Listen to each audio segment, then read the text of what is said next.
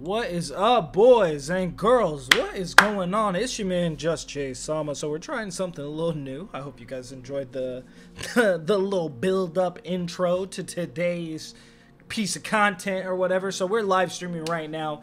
It's currently Tuesday, 8 p.m. Pacific Standard Time. Before we get into actually playing some games today, make sure to like the stream, like the video if you guys are watching this after the fact. Today is going to be my open letter to PlayStation. Now, what do I mean by that? Well, essentially this. As an owner of a PlayStation 5, I gotta say, man, I'm loving it. I really like it. But there's also a lot of things about the PS5 that I really don't vibe with. Like, the menus are a little clunky.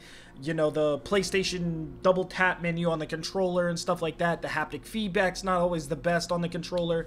But those I'm actually okay with. I can let those slides. The one thing that does bother me, and it's not really so much what the PlayStation 5 does. It's really what the PlayStation 5 doesn't do. And, you know, we really need to change this. So, over the past, I don't know, maybe week or so, right? The last 2 weeks, this article came out, right? Talking a little bit about the PlayStation 3. Now, I know what you guys are saying. Jay, the PS5 is not only compatible with PS4 games. I know. But check this out.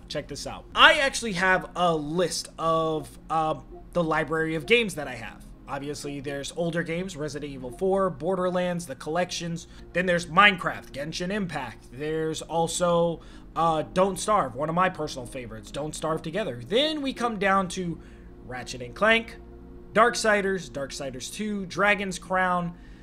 Why am I going over this list of games? Destroy All Humans, you know, Jak 1, 2, and 3, and Jak X.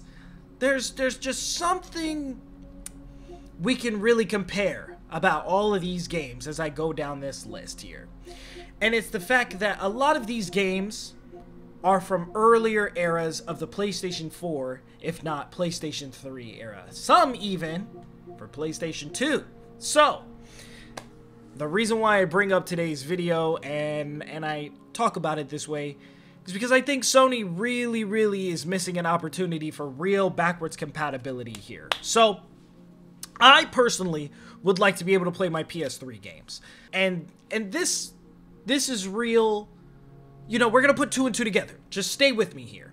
So, over the last week, I came across this article on PCGamer.com. So, on the article, it says that every PS3 game ever released now boots up on PC through emulation. Now, after reading through the article and finding out that it's a small team of people that have been able to manipulate and, you know, make the files playable, I guess you could say, through emulation, this actually leads me to my issue with the PlayStation 5. The fact that at no point in time did Sony ever really consider emulation, at least to my understanding. Because when you have technology like this that exists, it seems like it would be such a no-brainer, right? Like, oh, just put the games available on PS5. Now, here's the thing. Here's the caveat. Here's the piece de la resistance, okay? But Jay, you can't just get something for nothing. You can't expect to put your PS3 games in your PS5 and it works. Okay, sure. So we'll take away the disc. Say you can't play your disc versions of your PS3 games. Well, based off of this list of games that I can play from my PS4 era, I can just put the disc in there. But Jay, those are similar technology. You can play. I understand that. So, here's my thinking. Here's my idea, boys. Here's my idea. I should at least be able to play my PS3 digital games. Because before, with the PS3 going to the PS4, you couldn't really play your PS3 games on your PS4 because the hardware limitations. There's no way for the PS4 to read the PS3 disc. Okay, that makes sense. It's a technological barrier, much like the first version of the PS3 could play PlayStation 2 games, but none of the iterations after that. The Slim and, you know, the one with the weird slidey top. Yeah, none of those can play PS2 games. I get it. But I think we have developed technology far enough now that we see emulation on PC is absolutely possible. I would like to think that Sony would just acquire these guys as a company or hire them and say, hey, let's figure out some type of software way we can get people to play their PS3 games. Now, a lot of people like to tell me this. They'll be like, Jay, but there's no money in that. How do you play a game that you already own? Well, I'll tell you this. Let's put a dollar amount on it. What seems like a fair amount of dollars to be able to play a game you already own? I mean, unlike everybody else, I still have I have 2 PS3s, 2 PS4s, and a PS5 now. So, I can go ahead and turn on my PS3 and play any of my PS3 games that I have on disc. So,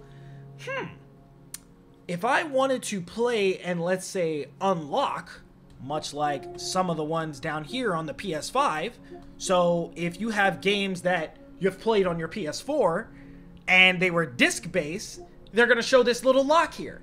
So with this lock, obviously, you have the digital files that you can reach through the store. So you can click this and you can buy the game, right? But if you put the disc in, you can play the game perfectly fine. So my thing is, let us put our PS3 disc in and say it's $9.99. That seems like a pretty fair amount. $10 to play a game you already own on your PS5 console. Now, I'm sure a bunch of people are like, what? That's too much money. I should just be able to put the disc in and blah, blah, blah. Yes, you can put the disc in your PS3, but you don't have that option with the PS5. So all I'm saying is I want to be able to consolidate my collection because I just have boxes and boxes and boxes of PS3 and PS4 games. Now, here's another thing that I bring up, okay? And this is really going to hit you hard. So, earlier this year, the PlayStation Vita and the PlayStation PSP, stores were going to go down, right? But that was recently reversed to where now you can access the PS Vita store through the Vita. It is a little bit more difficult because purchasing things is obviously very slow. It's a little antiquated technology, blah, blah, blah, whatever. But the PSP store is still closed. Done. You can't access it. But what I think you should be able to do, and we are clearly far enough in technology, I should be able to buy PSP games. Not play the ones that I already own, but buy PSP and PS Vita games. And I'll give you one example why. So if we scroll all the way up to the top, one of the games that I own, that I actually have installed here, is the original Gravity Rush. Obviously, this is Gravity Rush Remastered for the PS4, but still, it is the PlayStation Vita game made for the PlayStation 4, which is playable on the PS5. You see where I'm going here? So it's still the Vita game. It's exactly the same with the twist controls, and every feature is exactly the same. Why is it so difficult to get the Vita store added to the PlayStation 5? I don't think it's a big deal. Games that require the touchscreen, obviously you would use the touchpad on your controller.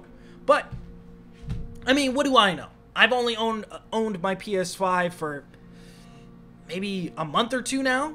Maybe 2 or 3 months. I don't remember, but I've had it for long enough now to know technology has gone pretty far. But I want to know what you guys think down in the comment section. Am I wildin'? Am I asking for too much to be able to take old games and be able to play them now, even though the technology currently exists and there's evidence of it in order to play those games? Let me know what you guys think down in the comment section. Man, I'm just throwing out ideas here. All right, it's a little bit of extra revenue. Sure, will it take some tinkering to get all these things to work? Yeah, sure, obviously. Of course it is. But, doesn't everything nowadays? Just saying. Just saying.